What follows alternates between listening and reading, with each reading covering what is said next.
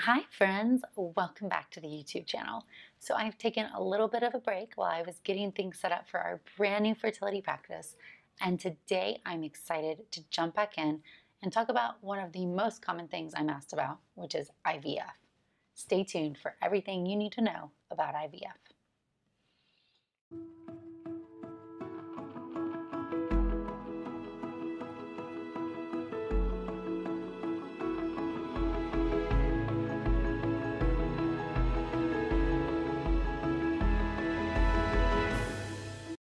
Hi friends and welcome back. I have been taking a little bit of a break from producing content, which has been really hard for me, but that is because I'm so excited to announce Fora Fertility, our brand new boutique fertility practice in Austin. So Fora Fertility is started with myself and Dr. Amanda Skiller, and she is my partner in crime. And what we're really trying to do is bring you the latest and greatest modern technology with a very personalized approach. We are trying to think of everything so you don't have to, and so you can just trust us. But aside from that, it's kind of a lot to start a business. And so I had to take a step away from making content, and I'm so thrilled to finally be back and putting it all out there. But so today we are talking about IVF, in vitro fertilization. I love IVF because it is just that high-tech science that gives people a chance to grow their family in ways that keep changing and evolving and becoming more advanced with time. First of all, not everybody who goes to a fertility doctor needs IVF. That is not at all what we're trying to sell or promote. However, it covers the basics for so many different people that it is often what couples need. And if you come to me and tell me, hey, I want the thing with the highest chance of success that's going to get me pregnant the fastest, it is almost always going to be IVF. So I am throwing that out there from the beginning. Today, I'm just going over the concepts so you can start to understand this process if you're starting out in the IVF journey, because I think it's so important that doctors and patients speak the same language. And how can you make the decision to do something or if it's right for you if you don't even know what's involved? Okay, so let's talk about IVF. The first thing is that you have to understand the ovary if we're going to talk about IVF. All IVF is manipulating your ovary for one given month. We're trying to get eggs that would normally die to grow and develop so that they can be taken out of your body and fertilized in the lab. This is what the hormones that you take is all to do. So understanding how the ovary normally works is key. So I like to use the analogy that you have a vault inside your ovary, and that's where all your eggs are kept. When you're born, the vault is full, and as you go through your life, eggs come out of the vault, and over time, you end up with fewer eggs. When the vault is empty, you're in menopause. That happens to everybody. Everybody goes into ovarian failure and runs out of eggs. What is interesting to us is that we lose a group of eggs every month. And so if you've listened to episodes like Age Infertility or Natural Infertility, you've heard me say this. So you have a group of eggs that all come out of the vault. And of these eggs, one is chosen to grow and ovulate, and the rest of them die. And then next month, you have a new group. So what happens is each egg grows inside a follicle. You can't see eggs because they're microscopic, but you can see the follicles. Follicles are small fluid-filled structures. And when the vault is full, so when you're young and you have lots of eggs, there are more follicles or more eggs that come out of the vault each month. And when the vault is getting closer to empty, you have fewer follicles or fewer eggs that come out every month. This is helpful to us to understand. So we can check the follicles by doing something called an antral follicle count, AFC. This is where we evaluate the number of follicles you have outside the vault in a given month. And we can also check a blood test called AMH or anti-Mullerian hormone. These two values are what we call ovarian reserve. Now, these markers of ovarian reserve have nothing to do with your natural fertility in a given month because your body doesn't care if you have 20 eggs come out of the vault or 2. One of them is chosen to ovulate in natural cycles. So natural fertility is no different in women who have low ovarian reserve tests. However, for IVF cycles, these are highly important to us. And that is because the only eggs we can get in a given cycle are the ones that have already been released from the vault. We can't tap into the vault. So understanding how many eggs we are expecting to get, number one, sets our expectations appropriately so we can plan if we potentially need more than one cycle. And number two, helps your doctor understand what protocol is the best for you. You should not have a doctor who just does one protocol all the time. That is not how IVF should be done. So the protocol is the combination of hormones that is used to get all of the eggs outside the vault to grow. This is important because Your body doesn't want to have lots of eggs grow at once because you're not supposed to have lots of babies at once.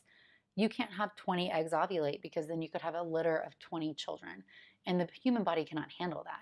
So we have to trick your body, and that is what the IVF protocol is. I like to explain the protocol as a combination of a suppression and a stimulation. Think about it this way: 20 eggs come out of the vault, each egg in a follicle. Normally, the brain sends out follicle stimulating hormone, or FSH. FSH is a well-named hormone that stimulates one egg to grow. The point of this, we're going to get one to grow, rest will die, you'll ovulate and go on. The point of the suppression in the protocol is to not have the brain send out any FSH. So if the brain doesn't send out any FSH, what happens? You have a group of eggs come out of the vault, FSH is their food, and they don't see any. So all their little FSH receptors open wide up. These eggs are now really ready to accept FSH. They're starving, they're looking for it, it's their food. So a suppression phase between 2 to 4 weeks can often be very advantageous. The suppression is really what differs in most protocols. So the suppression can be cheap and easy, like birth control pills, it can be hormone shots, it can be Lupron, ovulation blockers, estrogens, testosterones, lots of options. The protocol and the choice of suppression should be tailored to you. What is right for you, how old you are, how many eggs we think we'll get, things like that. So you'll use a suppression for a few weeks, and that will prevent FSH from being secreted. And now you have a group of eggs that have come out of the vault, and they're all very hungry for FSH. Now the fun part starts. You're going to come in for a baseline ultrasound at the end of your suppression. The point of the baseline is to check that the suppression worked. Baseline ultrasound is to confirm ovaries are quiet or that no eggs are growing. Then you're going to start the stimulation, which is what most women talk about when they say they started their hormone shots for IVF. The stimulation are the natural hormones that your body makes. So it's FSH, large doses of FSH, and often a little bit of LH. FSH, follicle stimulating hormone, that same hormone that gets an egg to grow, you're now giving in much higher doses than normal. That is purposeful. Now that FSH can go and fill up all those receptors that are open, and now we've tricked your body in order to get all of the eggs outside the vault to grow. The stimulation phase is giving yourself daily shots. It is. I can't make that better. You give yourself shots. They're a tiny little needle. They're into the fat or the subcutaneous tissue right in your belly area. But they are daily shots for approximately 2 weeks. During the course of that stimulation, you're going to be coming in for monitoring. So monitoring are the frequent visits to the RE's office so we can see how you're responding. Monitoring includes an ultrasound and maybe blood work to check your estradiol levels. Estradiol is the type of estrogen made from eggs. Typically, monitoring appointments are every 2 to 3 days, so ultrasound, blood work, leave. What we do at 4 is we try to make this as easy as possible in your life, so you would come into our office for a very brief appointment in the morning. We are not like quadruple booking these. I do not want you sitting in my waiting room for an hour, especially not in the time of COVID. And we'll be drawing your blood on site, and then you'll go on with your life. And when the results come back, the team will make a plan, and you'll hear from your fertility nurse, and then we'll come back a few days later. So we'll be very controlling, making sure we have the right dose. We don't need to make any changes. Do we have to add in an ovulation blocker based on your protocol? It all depends. Now, typically your first few monitoring appointments are set. So every 2 to 3 days, boom, boom, boom, boom. Friday, Monday, Wednesday, Friday. But then I don't know if you'll grow your eggs at the average or a little fast or a little slow. And so you would see usually a range on your calendar that would say possible egg retrieval. The egg retrieval is the most invasive part of this process. So the egg retrieval is how we go in and we actually get the eggs out of your body. The egg retrieval is done under anesthesia. It is an IV anesthetic that you're still breathing on your own, so no breathing tube, and you go in vaginally with a large needle attached to the ultrasound, and you enter the ovaries that way. You drain these fluid-filled follicles, and you get test tubes full of your eggs. It is a low risk but not a no risk procedure. The day the eggs are retrieved, they're also going to be fertilized with sperm. So there's 2 different ways for fertilization for IVF. So one is ICSI, intracytoplasmic sperm injection. That is taking the egg, cracking it open, picking up a sperm with a catheter, and inserting it into the egg. That is often done if we're doing genetic testing, if there's any type of male factors, if there's unexplained infertility. There's also conventional fertilization. How IVF was first invented was you would take a petri dish and you put the eggs in it and you'd squirt the sperm on top and you'd cover it and you'd put it in the incubator.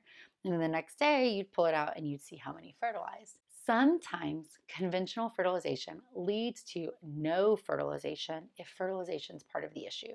because you're not really helping the egg and sperm meet. Most of us are doing a large number of ICSI cases to prevent against this. It is devastating to pull out the dish and have nothing fertilized. So if there's something we could do that potentially would overcome that problem, I like to do it now. Not every egg you get is going to make it to embryo and going to become a baby. And sometimes we say IVF is an expensive diagnostic procedure, and that's hard to hear. But that's important to know that there's no guarantees, that some people will need another cycle, and that some cycles can result in no embryos. And these things are really hard. But I think that women are very strong. And so as long as you set the pathway correctly and you know all these things can happen and you've talked about them, you could handle it if it happened to you. Okay, so then the next day you find out how many fertilized. That's done on a FERT check. Most labs will notify you, and you're not going to expect complete fertilization. Usually it's around 70-75%. So not every egg you get will be mature. Not every mature egg will fertilize. Not every fertilized egg will make it to an embryo. Not every embryo will be genetically normal, and not every genetically normal embryo will implant. So there's a lot of loss along the way, and that's really hard. But understanding what goes on and what to expect is helpful. So of the fertilized eggs, they then have to grow out into the stage of embryo called a blastocyst. Now, previously, when IVF first came around, we transferred embryos on day 2 and 3 because we didn't have the right culture mechanism to take them all the way to that normal implantation stage of a blastocyst. We now exclusively in my lab take them all the way to blastocyst. I haven't done a day 3 transfer in years and years and years. And that's because it's better to have the embryos select themselves out in the lab and transfer those strongest embryos with the best chance of surviving. And if embryos aren't going to make it in the perfect environment of the lab, I'd rather know about it so that we can get you to that next cycle instead of wasting time transferring. You're going to have loss. So if we get 20 eggs, let's say that 18 are mature, let's say that 14 of them fertilize, and let's say that 7 of them make it through to the blastocyst stage. That would be a pretty average cycle based on loss. So you started at 20 and here you are at 7, and that's before genetic testing. That blastocyst is about 200 cells. It's the normal stage of implantation. It's day 5 or day 6. The blastocyst is about 200 cells. So all the outer cells, imagine a soccer ball. Everything you can see is the trophectoderm, that's the placenta, and then inside in the hollow portion is a little tiny ball of cells called the inner cell mass, and that's what becomes the baby. At this stage, 3 different things can happen. An embryo can be transferred, embryos can be frozen, or embryos can be biopsied and then frozen for genetic testing. Which options are available to you will depend on your clinical situation. Most of the time, if you're getting a large number of eggs, you are no longer a candidate for a fresh transfer. The more eggs you make, the higher estrogen level you have, and that may negatively impact success rates with transfer in addition to predisposing you to ovarian hyperstimulation syndrome. So candidates for me for fresh transfers are young patients who are not worried about needing genetic testing, who are not going to get very many eggs because we're not worried about overstimulation or endometrial receptivity. So it's a very, very narrow window. So most of my patients, we cross it out. Freezing your embryos, that's an option. And sometimes we do that because you're a high responder and we just want to give time to sync up the uterus and the embryos. So that means you would freeze all the embryos, have a period, and then in the next month, you would do a frozen embryo transfer. That's where we get the uterine lining ready, and then we transfer an embryo. The other option is to do genetic testing, which is becoming more and more popular. When we talk about genetics, there's 2 main options here to test for. One is to test for genetic diseases that are single gene defects like cystic fibrosis and spinal muscular atrophy. But most of the time, we're doing PGTA, which is pre-implantation genetic testing for aneuploidy, or random chromosome abnormalities. As we've talked about before, when those chromosomes split at the time of ovulation, the older you are, the more your proteins break down, and the more likely you are to have an abnormal chromosome split. This can lead to genetic abnormalities like Down syndrome and other lethal abnormalities. Now, the vast majority of chromosome abnormalities from IVF do not implant. They cause negative success rates or they miscarry. It's not that they actually result in children being born from them, but by understanding which embryos are genetically normal, we can have a much higher rate of success at time of transfer. All embryos that are genetically tested, they get frozen, so they're automatically going to be a frozen embryo transfer. And success rates can be normalized for age once you get a genetically normal embryo. So you can have live birth rates of as high as 70%. Otherwise, you're going to see IVF success rates are very dependent on age, where the highest success in the lowest age category. So if you're under the age of 30, your chance of success with transferring one embryo is going to be around 50 to 55% if it's not tested. And the older you get, if you get closer to over age 40, then it's going to be around 20%. We can normalize this and go way over if we do genetic testing, and that is hugely advantageous.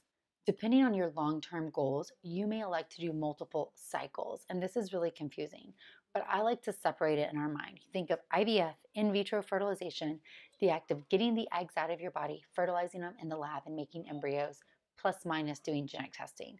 And then you have FET, which is the frozen embryo transfer. That is transferring the embryo into the body.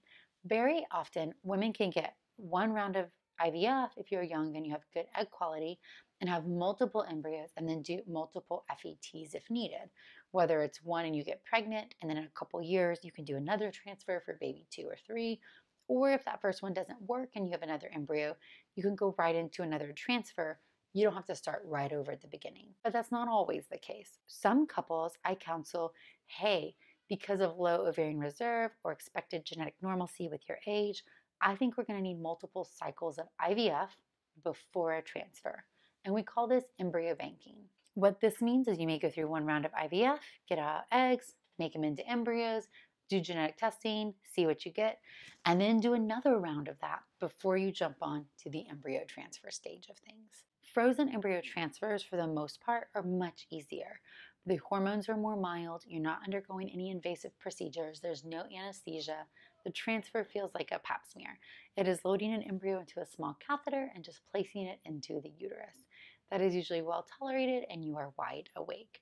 So IVF is the part that has more hormonal swings, you're giving yourself shots, and you're undergoing the invasive procedure. The last thing I want to say about IVF is this is a super brief overview just to give you an idea of the terminology and what we're talking about. We're going to have to go in depth in things like protocols, understanding what's right for you, different types of frozen embryo transfers, top things to ask your doctor in your clinic. There's so much to dive in to IVF. IVF is not a guarantee. That's one of the hardest things about this. 70% is great to me in the field, but that's notably not 100. That means every perfectly looking, genetically normal embryo will not become a baby. And we've got to know that from the beginning. That's hard, but that's not impossible. We are here to guide you, so your REs all over. We're here to help you get from point A to point B. We want desperately for you to have success, but personally, I'm not going to paint a rosy picture if it's not. If you're running a marathon, I don't want you to think you're running a mile. I want you to know this is a marathon and we can do it. And how can we set you up for success the best? So if there's things you want to know and questions, please ask below. That way I can make sure that we get everything answered. Thank you guys so much for listening to this video. I would love it if you would subscribe to the channel. I know that sounds silly, but it helps get my message out to more people. And what I really want to do is make it so that women who are looking for information about fertility and IVF get great evidence-based information to help them plan for their fertility journey. So the more you subscribe, the more you like, the more you comment, the more that this will get to the women who need it the most. You can always follow me on Instagram at Natalie Crawford MD. And I also have the As a Woman podcast, which is full of fertility-based information, as well as female empowerment for you to listen to as well. Thank you guys so much for listening. Can't wait to hear what you have to say.